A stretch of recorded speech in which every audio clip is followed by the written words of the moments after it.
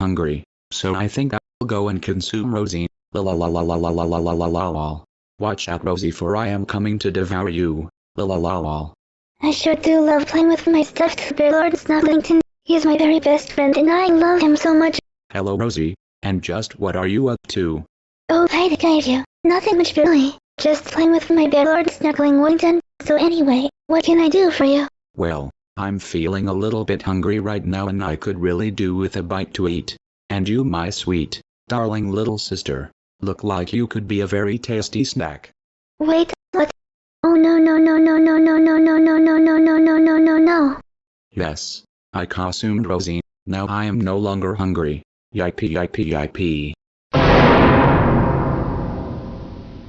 Oh, fish sticks on a burger bun in the Holy Church of McDonald's on a deserted island in the Pacific Ocean. Kalu, we cannot believe that you ate your sister. What the hell is wrong with you? Are you insane? Ooh. That's so freaking does it. You are grounded until Rosie returns via unexplained Gonamate logic. Now go to your room and sleep for 10 hours. You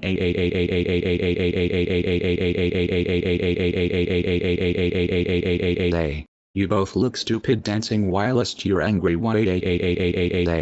Shut up. Yeah, shut up.